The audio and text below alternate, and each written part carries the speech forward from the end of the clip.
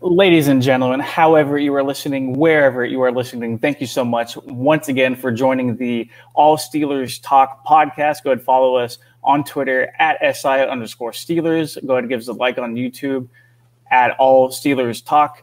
And then go ahead and give me a follow on Twitter at Donnie and Druin. And today I am joined by two members of the Around the 412 podcast, closely on their way to 10,000 followers on Twitter.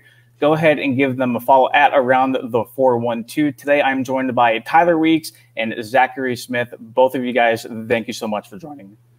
What's good? Happy to be here again. It wasn't that long ago that we were on here, so we're back. Also appreciate the Twitter shout out. We're only, I think, 26 followers away. 25. Oh, I got the countdown.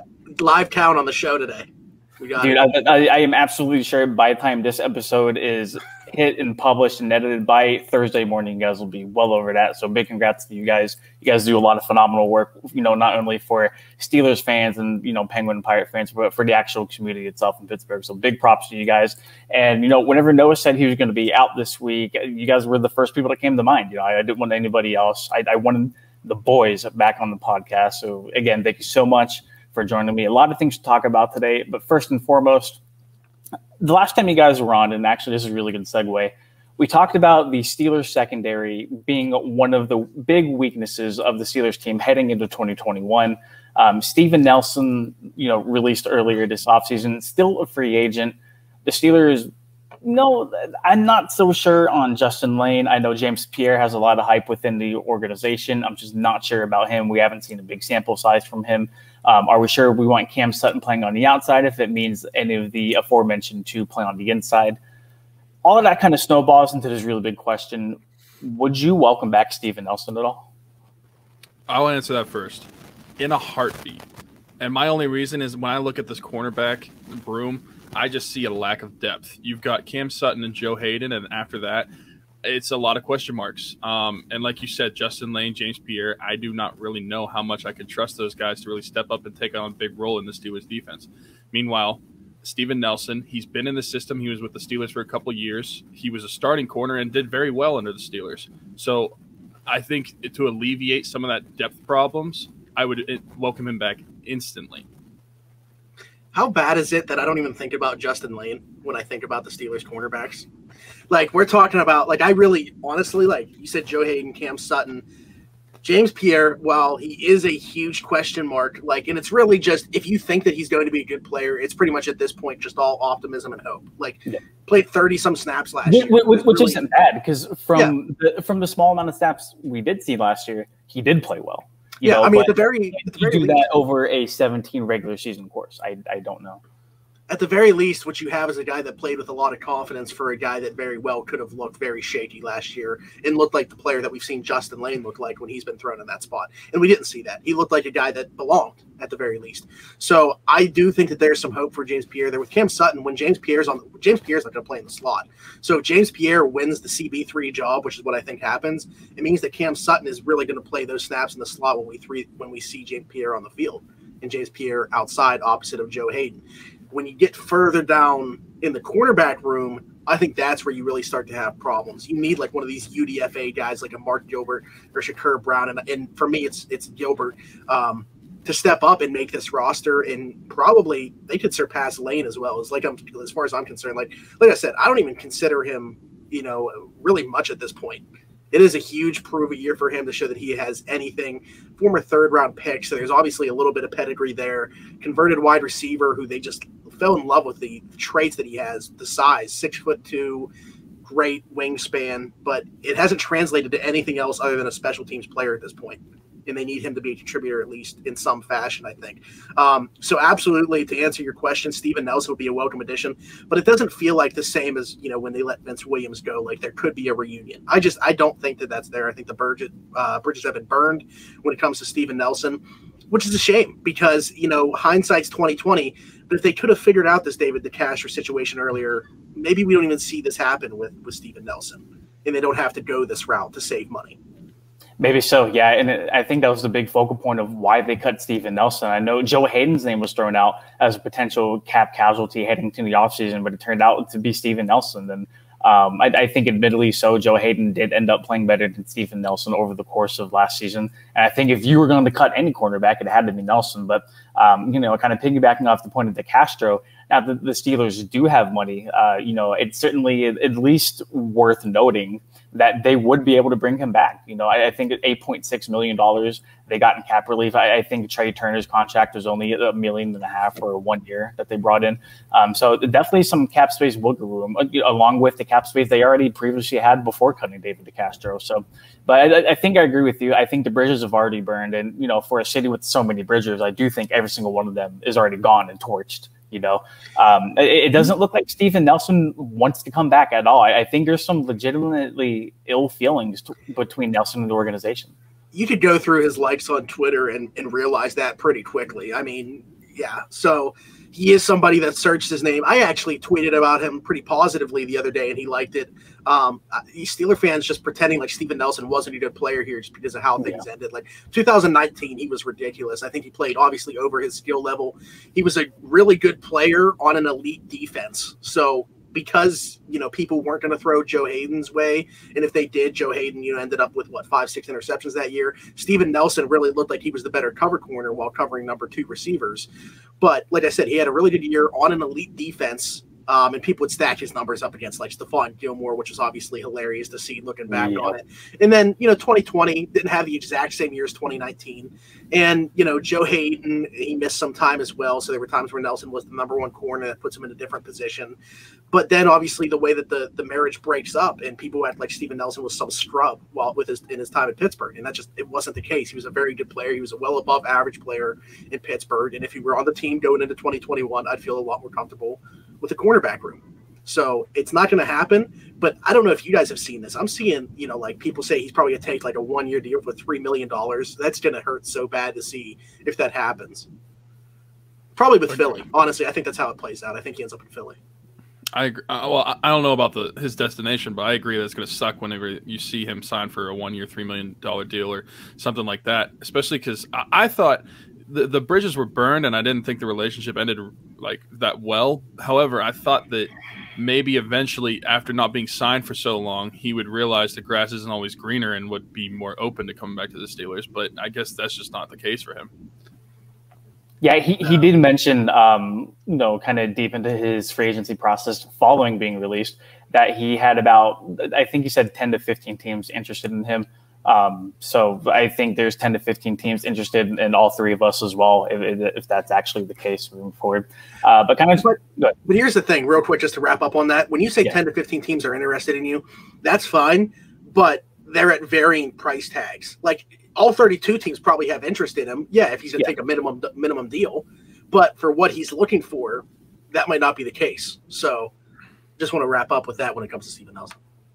Yeah, most definitely. At least speaking from an agent standpoint as well, it never hurts to throw out that you have a bunch of teams, almost half of the league actually interested in you to, bump up that price tag. But moving on from somebody who's not on the roster to somebody that is on the roster, Terrell Edmunds entering a pivotal 4th year. The Steelers did not pick up his 5th-year option. There's been a lot of, tinfoil hat conspiracies centered around that, whether or not the Steelers are actually intending on bringing him back following the 2021 season.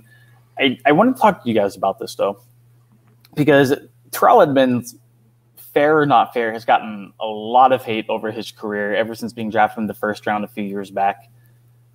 What do you expect out of Terrell Edmunds heading to 2021? We've seen his career kind of steadily incline. He had a phenomenal year last year in terms of tackling, and I don't think anybody can question, how he plays around the box and, his abilities as a tackler. It's more of in the secondary. And, with the Steelers at least showing interest in bringing in Malik Hooker, do you think that, they're actually intent on bringing Edmunds back? And what do you expect out of the 2021 season for him? I'll let you go, Tyler.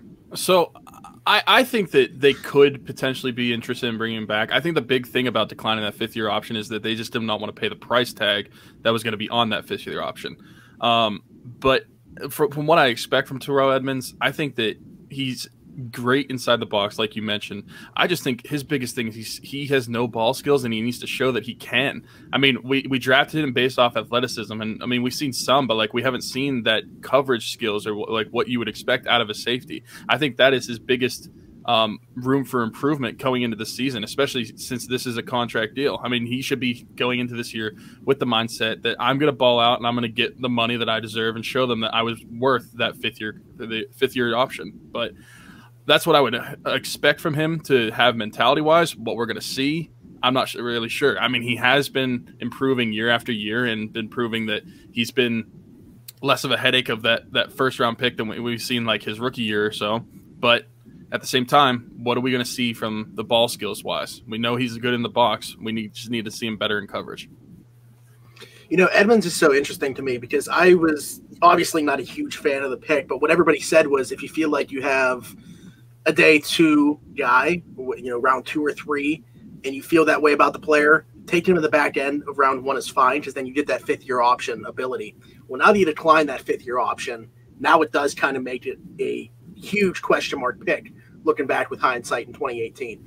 The thing about him, though, is, and I've said this going back to last year, and there's no reason for me to change course because I feel the exact same way, is a lot of the same conversations that we have about Terrell Edmonds were the same ones we were having about Bud Dupree in his first few seasons. He has gotten better, as you know, I will echo you guys saying as well, each and every season, and he's really good in the box. That's why, to me, like bringing in a guy like Malik Hooker doesn't really cloud a guy like Terrell Edmonds' future at all because he's a completely different player. It would just allow the defense to give some different looks, maybe put, you know, because we have such a question at cornerback, maybe use Minkah as like a slot cornerback at times, have Malik Hooker, you know, play that deep safety instead of Minkah, and then you still have Edmonds on the other side of him. So all three of those guys could be on the field at times. I don't think that Malik Hooker has, you know, bringing him in would mean any indication for what Terrell Edmonds' future is. I do think the Steelers like him. I just don't think that they wanted to pick up that fifth-year option for 2 reasons. One, were they going to pick up 2 fifth-year options in the same season, you know, because they had picked up Minkah's as well. And 2, again, for even though he's an improving player and he's good at what he does, I don't think he's worthy of being a top, you know, that would have made him one of the top 7 paid safeties at his position. So I don't think that he's worth that for, even though I am a fan of his game, and I think that there is a role for what he does. Again, I think he's best in the box. He's their most short tackler. I think he definitely led the team. I think it was his lowest missed tackle percentage last year of his career. And again, this is an ascending player. I see no reason that year 4 shouldn't be his best in the league. Well, you know what? In order for him to get paid, he would certainly hope so. I remember last year whenever the Steelers were kind of starving at depth at inside linebacker after a couple guys had gone down. Yeah. There were kind of rumblings of Terrell Edmonds playing middle linebacker, and that almost is, you know, kind of not the ideal role, but if he's not going to play safety, if he can't, you know, play a free safety role where he can go and track footballs and make plays over the field, that would almost be an ideal like secondary role for him to play, or at least be a backup at, because, you know, we've seen time and time again how phenomenal he is. You know, just tackling in the box, you know, making sure, you know, he's able to wrap up guys and kind of, you know, plugging those holes with his, you know, athleticism that, you know, he tested out the gym whenever he went to the combine coming out.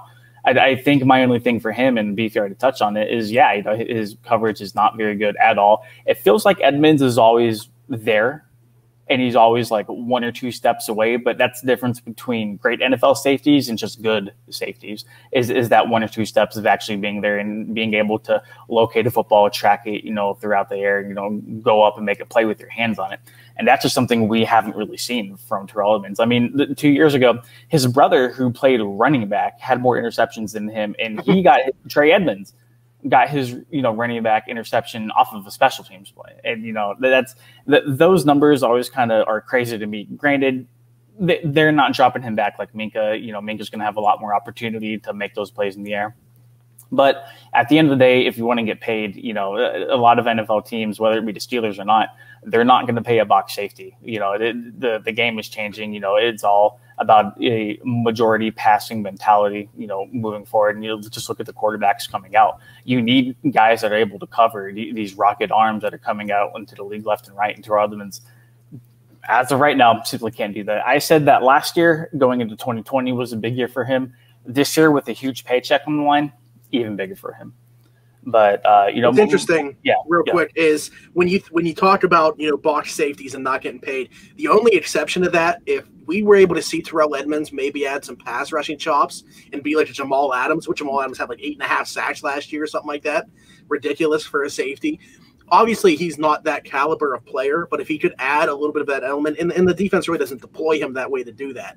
But I would say that that's like the one exception. If you were trying to maybe mold his game after somebody, again, not going to be at that level, but maybe like a great value Jamal Adams is what we can see from great value Jamal Adams. Yeah. You can clip that, by the way. I love it. Yeah, so I don't think it's really a coincidence either that Smitty, you were touching on the similarities between his career with the Steelers and Bud Dupree's career with the Steelers, like starting slow and getting better each year and year. And then Donnie, you mentioned how Terrell Edmunds he's like always in the area, he's always around, but he's like it's like he has no finish to his game, and that's something that a lot of people said about Bud Dupree is like he can get into the backfield, but he can just never finish the sack. He can't hit the quarterback, and he's just not there.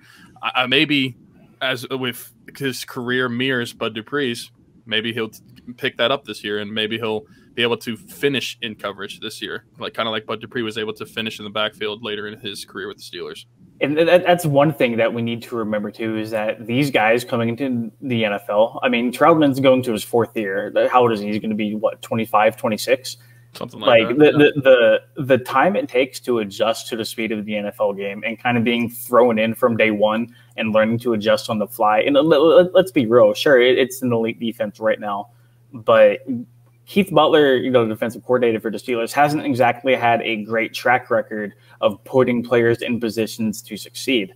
And we've seen Terrell Edmunds be abused in a handful of passing scenarios. Not saying, he shouldn't be able to, cover, whether it be a tight end or, whatever receiver comes to mind, because he should. If you're a first-round pick, you absolutely should be able to handle those things. But, we need to call it like we see it. Terrell Edmunds isn't capable of that. And for Keith Butler to continue to put Terrell Edmunds in those scenarios to not succeed, it sucks, so the guys certainly take time. Like both of you said, we saw that with Bud Dupree. Maybe we see a resurgence, with Terrell Edmunds. Because remember, before the Steelers picked up Bud Dupree's 5th-year option, people were really skeptical that Dupree was going to kind of flatline and he was going to be a formidable bust. And I remember whenever the Steelers did pick up the 5th-year option, Bud Dupree, people were losing their minds, man. So, it might be kind of the same thing here. You guys have both made very good points about the situations mirroring.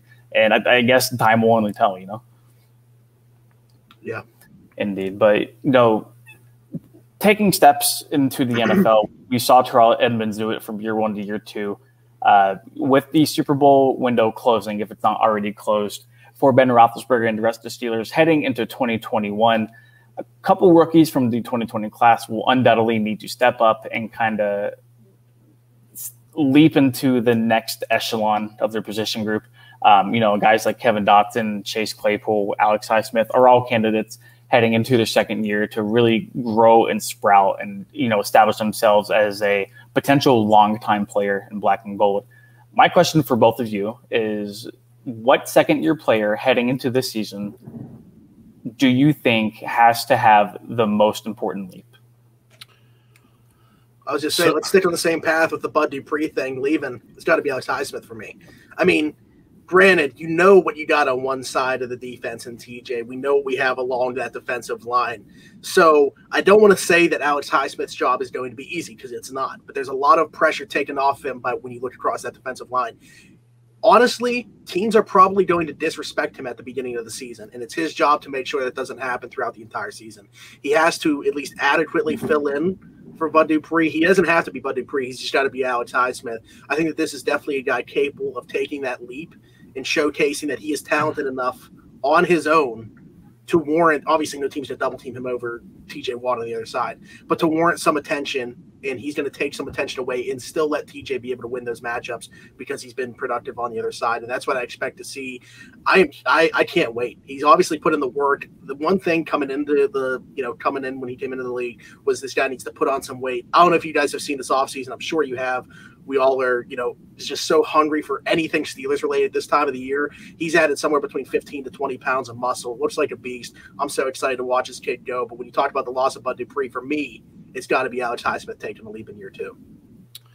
I'm just going to be riding your coattails because mine is the same answer, Alex Highsmith. And the reasoning being, when you go through players like you mentioned, Donnie, with Chase Claypool, Kevin Dotson, I think for those guys, last year, you could argue that for a good portion of the season, Kevin Dotson was playing as the best offensive lineman for the Steelers. And then Chase Claypool, we saw the numbers that he was putting up in the Steelers offense. Alex Highsmith is replacing Bud Dupree, and that cannot go understated. I mean, Bud Dupree was an elite pass rusher, and this is a big shoe. He should have made at least one Pro Bowl in those last 2 years. Yeah, Bud Dupree, 100%. Yeah. But that's a whole other argument. The Pro Bowl voting is ridiculous. But go ahead. Yeah, but so just seeing how big of shoes those are to fill, that's the guy that has to be able to step up and fill those shoes. I just think that it's such an important position, and like you said, you have TJ on the other side, but that doesn't mean that you can slack off, and that doesn't mean that guys aren't going to come at you either. Now, maybe they do sleep on you a little bit in the beginning of the season, but that's when you have to step up and show them what you can do. Like you said, I just think that position is so important, and it's one of the positions that we talked about with this team a few weeks ago, that there's not a lot of depth behind you. So when it comes to Alex Highsmith, like, you're the guy. There's really no one behind you that is really riding for that starting position. So you have to go out and show that you're worthy of being that starting outside linebacker. And I think the small amount of play we saw from Highsmith last year, he showed tremendous flashes. So I'm definitely excited to see Highsmith going into the year too. And I know Highsmith is actually a friend of the podcast here on the 412 show. So shout out to you guys as well for securing those interviews. Also, wait, before you go on, I do want to just say, because we haven't had him on since this, but he recently launched his own foundation, and, they're doing really cool things where, they pay for the equipment of kids, and they have their own football camp and everything like that. So really cool stuff that they're doing. So if you have a chance, if you're on Facebook, I know that they created a Facebook page for the Alex Highsmith Foundation, so go check them out. Good deal, man. Yeah, we will always plug foundations and other really good stuff here. So appreciate the shout out for that. I'm actually going to pivot away from you guys. I think Kevin Dotson needs to take the biggest leap in year two, and here's why. If Alex Highsmith is only average, I think the defense will still continue to roll like it has been. And I hope Highsmith can fill into the shoes that he wants to. I have no doubts about his abilities as a pass rusher. He looked great last year. I can only imagine the improvements he's going to take from year one to year two. But with all of the other great chess pieces around him, if Highsmith doesn't necessarily play great, but doesn't necessarily play awful, he's kind of in the middle average range, I think the Steelers defense can still be a top 5 unit in the league. If Kevin Dotson plays average on the Steelers offensive line, a team that lost 4 of its 5 starters from last year, I think the Steelers offense is in a world of trouble. I think there's a lot of question marks around Chooks at left tackle because he didn't play phenomenal at right tackle. He's going back to left tackle, so there's still reservations held out about him. We know the kind of player Kevin Dotson is. I think the three of us were pounding the table for him to be a starter after week 2 last year. Yeah. And the fact that he had to sit behind Matt Filer and even Wisniewski for a game, mind-blowing. But that's a whole other podcast we could probably do. Center, you're going to have a rookie in Kendrick Green. Now, granted, Kendrick Green, according to reports, does look very good. His tape was really impressive coming out of college. If he's a starter from day one, I won't be upset. Okay, but if Green is not, you're looking at guys like B.J. Finney or J.C. Hassenauer, who, and I think we can probably just leave it at that. Not ideal. No. Right guard, you have Trey Turner, who does not have very high remarks coming from his, most recent season. I think he graded out at a Pro Football Focus 82 out of 84 guards. One of the worst guards in the league last year. Now, granted, there was a lot of moving pieces in LA last year. The offensive line he played on wasn't phenomenal. He had a rookie quarterback behind him. It was a COVID year, so he didn't get a lot of time to, go and practice and, kind of form that formidability that he could have in regular offseason. But, when push comes to shove, nobody's grading training camp. Nobody's grading, Zoom meetings in the offseason. They're grading on-field performance, and it wasn't there for him last year. And then you go to Zach Banner at right tackle, who's coming off an ACL and an MCL tear. There's still a lot of question marks around him. Kevin Dotson, right now, needs to be the leader of that offensive line. If not vocally, then leading by example. If Dotson does not kind of hold up that stellar play we saw for him last year, I don't think the Steelers are going to be able to run the ball. I don't think they're going to be able to pass protect. And I just think everything starts in the middle of that line, especially the interior for the Steelers. And with 3 new fresh faces there, if Kevin Dotson doesn't anchor down that left side of the offensive line, I think the Steelers are going to have a really hard time moving the football this year. Yeah, I mean, when you said the top three draft selections of 2020, I think you can make a case for any of them. I'm sorry, Anthony McFarland was actually drafted before Dotson, but you know what I mean. Top 3 performers amongst rookies. Because Chase Claypool, for as good of a rookie year as he had, wasn't very good in contested catch situations, and I think that's going to loom large this year. When you talk about an offense that wants to push the ball down the field, but hopefully more in Matt Canada's offense, a guy like Chase Claypool really needs to bring out that of him. If there's one thing that you're expecting in a second-year leap from Chase Claypool, it's probably in that aspect. I absolutely can echo your sentiments about Kevin Dotson, because that offensive line, we all are very skeptical of it. We were skeptical of it with David DeCastro here, when we thought he was going to be healthy to start the season. Now you bring in another new piece in Trey Turner, not to mention that they have a new offensive line coach, which he's getting high remarks. But, again, at this point, if you are hopeful that this offensive line is going to be better than last year's, it's just that. It's hope. It's optimism. There's no reason to believe that 100% can be the case. Trey Turner, you mentioned how bad he was last year. I think it was mainly due to injuries. Before that, made 5 Pro Bowl seasons in a row, hurts his knee going into last year, plays 1 game coming back from that knee injury, and then hurts his groin, and then has to play through that for the rest of the year. So hopefully he's healthy. But again, that's just another question mark. And that's what this offensive line is across the board, is question marks. So if you are looking at one guy in that offensive line, Kevin Dotson, again, like Tyler said, I think has the argument to be was their best offensive lineman last year. He needs to be that again this year. Yeah, I agree with you. And I hate to break it for every Steeler fan listening to this. Just because they drafted Najee Harris does not mean that the O-line can slack off. I don't care how good of a running back you have back there. If your offensive line is not going to be at least average, you're not going to be able to move the ball. So I obviously, we chose Alex Highsmith, but Donnie, going with Kevin Dotson, you were 100% spot on as well. I mean, there's arguments to be made for everybody, and Kevin Dotson, like we said, arguably their best offensive lineman last year. He needs to be their best offensive lineman this year, and I think he has the tools to be able to. And like you said, he needs to be the leader on that offensive line, because this is a young offensive line, and it's very inexperienced, especially for the positions that everybody is going to be playing. Yeah. Somebody had asked me the other day, what's kind of the right word to describe the Steelers' offensive line heading into 2021? Unproven.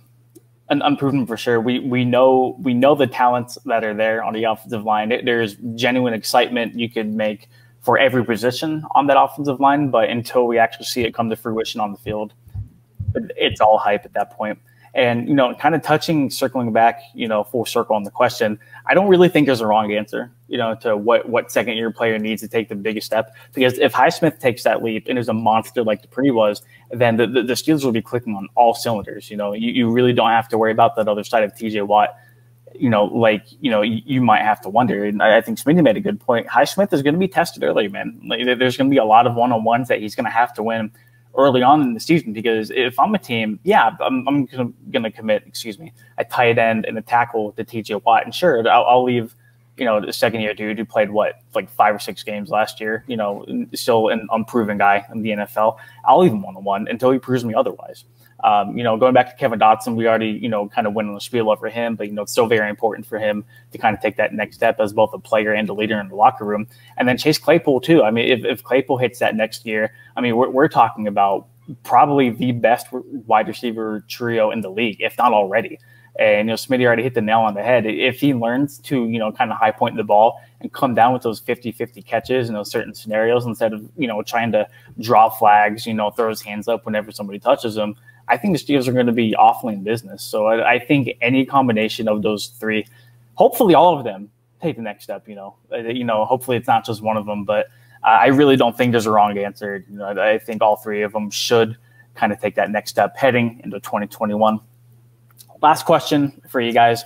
There's been a lot of talk about Mike Tomlin recently. He's actually trending on Twitter yesterday. I think somebody from CBS Sports had him as the 10th best coach in the NFL. And it's always really, I'll call it interesting, talking about Tomlin with people from Pittsburgh. You either love him or you hate him. There's really no in between. I mean, what the guy has done since coming to the team in 2007 is basically unparalleled throughout the league, except for some guy in New England that we probably won't talk about for very much longer.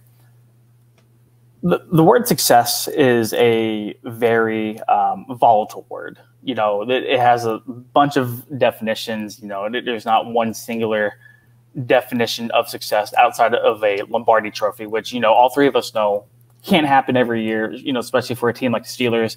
And if I'm keeping it honest with you guys and everybody listening right now, I don't think a Lombardi trophy comes back home to Pittsburgh this year. I don't see the Steelers winning the Super Bowl, which leads me to my question for you guys.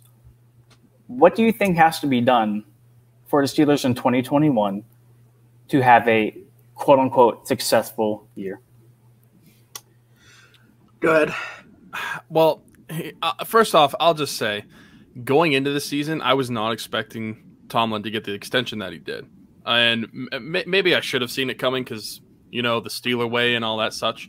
But in my opinion, what I would have done with Tomlin is I would have given him this year, and I would have said, okay, we've seen the lack of success throughout the past decade. Now I get it. You've never had a losing season, but winning 3 playoff games in a decade, I don't really know if that really makes up for all the losing seasons or non-losing seasons.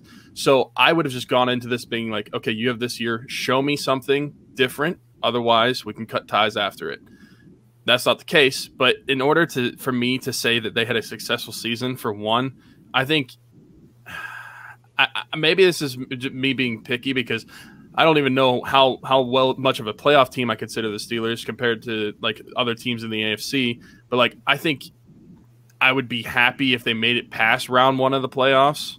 But so like that would probably be my definition of success. Like if you make the playoffs and then you lose in round 1, I'm used to that. I've seen that a lot. That's not going to impress me. So I think you have to at least win 1 game in the playoffs to really consider yourself a successful season. Yeah, here's the thing is this is this is completely based off what I think of the team this year, because I know that there's people that are saying like Trevor Sikkema, right? He said, if the Steelers go 500 this year, put Tomlin in the Hall of Fame while he's still coaching. And then there's us talking about it, whereas Donnie said, like, even if Alex Highsmith is an average player, this defense should still be right around a top 5 unit. If you feel that way, I still feel while Ben is not that same elevator of talent, he can still facilitate enough with the weapons that he has for this offense. And this is completely being hopeful again with a new offensive coordinator, a new offensive line coach, and a completely rebuilt offensive line. I feel like this unit can be league average. To go along with this defense, I still think that they are going to be in contention for a playoff spot, especially with this playoff spot added as of last year.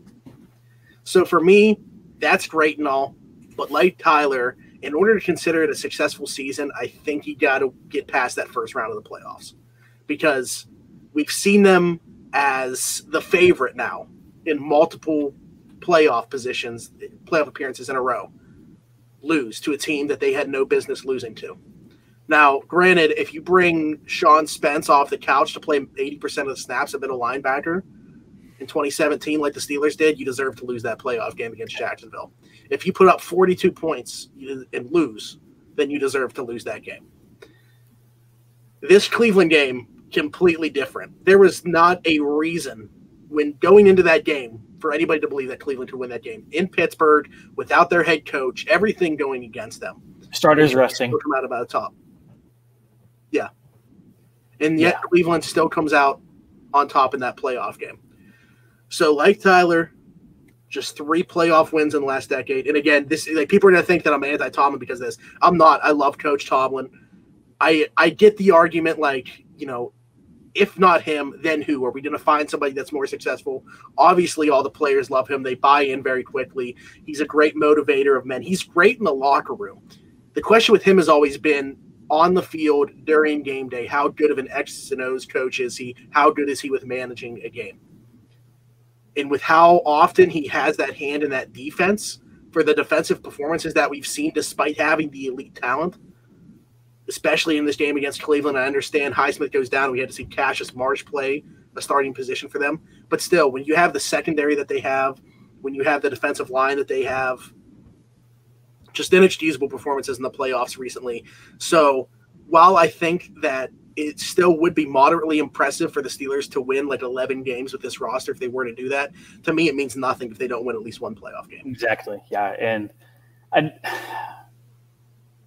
Pittsburgh is one of those cities where no matter what the roster looks like, they expect to plan a parade every second week of February, no matter what. You know, the Steelers, I can't remember the last time the Steelers have quote-unquote rebuilt, because it's always been reloading. And, you know, Mike Tomlin's been a very big part of that. You know, everybody loves to throw out the stat that he's never had a losing season since he came here. I think he has the second highest win percentage in the NFL behind Bill Belichick since coming into the league as a head coach in 2007. He's led the Steelers to 2 Super Bowls. For granted, that was over a decade ago. You know, what the NFL has continuously been a "what have you done for me now" kind of league. And just looking at the results that not only Tomlin, but you know, we have to remember, sure, Tomlin doesn't get all, you know, of the love or of the hate, but Tomlin has largely, been responsible for holding on to coordinators for too long. He's been largely responsible for trusting too much into his coordinators. So people have to remember, like, Tomlin should take a little bit of that blame as well. You know, I think some of the performances on the field, Tomlin can't control, but I think holding on to Reigns Fickner for an extra year, I think Keith Butler still being in a head position. Granted, I didn't expect Keith Butler to be fired with how the defense is played. Side note, I think Minkah Fitzpatrick saved that man's job, but that's a whole other topic. I think with the mismanagement of the defense year after year, you know, people like you and I and Noah and everybody else who watches the Steelers see it. I think Tomlin has to take some responsibility for that. So I think we need to be real. I said earlier that I don't expect the Steelers to win a Super Bowl. I don't think they can compete with a roster like Kansas City. I don't think they can compete with a roster like Buffalo. I'll level with you guys right now. I don't think they win the division. I think Cleveland looks like the superior team in the division right now as we speak. Obviously, things could change, but if I had to put money on a team winning the AFC North, it's going to be the Browns. They were a very good team heading into last year, and I think they only got better through the offseason. On paper, I might put them ahead of Buffalo, to be honest. Yeah, and then I think if they were to meet the playoffs, I think that'd be a phenomenal game. So I think the AFC, and you know, do you think they could beat the Titans in the playoff game?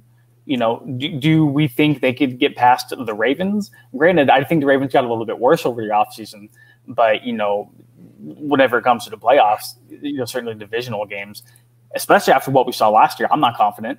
You know, in Week 17 last year, the Steelers hung on with the Browns playing their full squad on the road and barely lost that game. They return home to Pittsburgh with their rested starters, and then they lay a goose egg. You know, I don't know if it's just being pessimistic. I don't know if it's me trying to, you know, fine-tune my actual reality goggles when everybody else seems to think the Steelers are going to make a Super Bowl run this year. I think I'm with you guys. I think one playoff win this year, just show me something. Show me you can win a playoff game, and then all my confidence and faith will be restored. And then after that playoff win, if you don't win a Super Bowl, then we could take a look at the small things we need to tweak to move forward. But with the team's current roster, the defense built to win now, Ben Roethlisberger slowly but surely losing the battle with Father Time, and you know, having X amount of games left in his career, you need to capitalize on that now. So I think, in my opinion, a short playoff run would do it for me. Here's the thing. Like, I've always been, and I'm glad that you brought it up because it didn't even occur to me. I actually wrote a whole article about it with Tomlin's my biggest critique of him has been the coordinators. Because you mentioned Randy Fichtner. I would even go a step further than that, where I wasn't the biggest fan of Todd Haley. And I know that the offense put up great numbers, but it was with elite talent. They were terrible in the red zone, even with that talent at the time. To me, it was just carried by elite talent, and I'm so upset that we hung the best years of this offense and tied the prime years and last few good years of Ben Roethlisberger's career and being able to elevate that talent to these offensive coordinators. Because now we're in this position where, I'm hopeful, you know, a guy like Matt Canada can come in and at least have this offense at league average. But, you know, imagine if we would have had a guy with this type of creativity back when we had the pieces in a quarterback specifically that could run that offense. Imagine Matt Canada with the killer bees. And, there's a reason that Matt Canada wasn't an offensive coordinator at that time, but it's just the Steelers got hip to the NFL trend too late. It seems like they finally caught up, but it's too late now. That's why I think the biggest question mark to me is, like, how good is this Steelers team going to be? We have no idea. I feel like we have no idea how this offense is going to perform based off of the offense should look completely different. And I think the Steelers could finish first just as easily as I think they could finish third in the division. And so it's really hard for me to place, like, engage what the success of this team should be, because listen, like you guys and like everybody else, as much as I would love the Steelers to win the Super Bowl, I just don't see it happening. And I could see them missing the playoffs. That's where it's like you kind of have to rationalize what you expect out of this team. And since there's so many question marks going into the season, I think it's a safe judgment to say winning the playoff game would be the success, because I mean it's something we haven't had in a few years. Yeah, and just kind of pulling up the end of the Steelers schedule. Obviously, whenever the schedule got released, it came out the Steelers had, at least from opponent record from the year prior, the hardest schedule in the NFL. I'm trying to pull it up right now. I have no idea how hard it is to find schedules like this. There we go. To end the season, they have a stretch where they have to play with Baltimore week 13, on the road at Minnesota, back home against the Titans, on the road at Kansas City, back home to play the Browns, and then on the road against the Baltimore Ravens to finish out the year. If they're able to navigate that and then somehow go make a Super Bowl run, I think statues of Tomlin need to be erected outside of Heinz Field. I think Ben Roethlisberger, his statue needs to go, and probably Minka and TJ too. That's a gauntlet at the end of the season. The good news for the Steelers is I will be there for those home games. So, love it. Also, Smitty, you touched on I'm blanking on his name. Him saying that if they go 500 this year, that Trevor Sycamore. Yeah. I mean, are we just forgetting 2019 was a thing? If he's not expecting them to go 500 with this team and this season, like how did anybody expect them to go 500 that year? They've only had one losing season in the last 20 some years. I mean, it was like 2002 or 3. Something. Listen, like that. Again, I understand. You look at the schedule; it is very daunting. But for as badly as we've talked about, as badly as it seems that we've talked about this team in this episode, where people are like, "Oh, these guys think the Steelers are going to be terrible," I still think, like I said, that they are going to be in contention for a playoff spot. And I think that it's gotten to the point with like national media where they're kind of underrating the Steelers at this point. Like people saying, I just saw today about somebody picking the Bengals to be higher. I saw them say the Steelers at 5-12.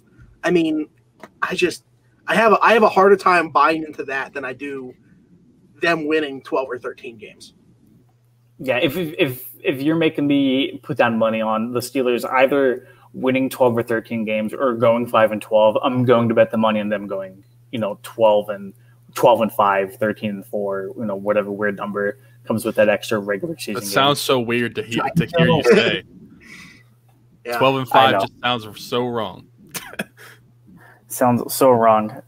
Gentlemen, it has absolutely been a pleasure. It's always phenomenal chopping up Steelers talk with you guys. Go and follow AllSteelers on Twitter at @SI_Steelers. Go ahead and give our YouTube page a subscribe. All Steelers Talk. Find our website, allsteelers.com or si.com/NFL/Steelers. I'm butchering it up today. Boys, if you have anything you want to plug, please go ahead. The only thing I'll say is the most important thing that we do tomorrow, Rocking Around the 412 Year 4 kicks off. So we're super excited for that. Let's see what we're at right now. We're 7 away. Seven followers away from 10,000. So as of this moment, by the time people watch this, I assume we'll be there. But yeah, hopefully. Yeah, that's the only thing I want to plug. Go follow Around the 412 on Twitter, Instagram. We have a Facebook page if you want to like that. Go subscribe to Around the 412 on YouTube as well. Hit the notification bell. Just put on the videos in the background. We don't care. Just watch the videos whenever you see it. You can mute them. It doesn't matter. Thank you so much. It's been Donnie. It's been Smitty. It's been Tyler. It's been real. And we will see you next week.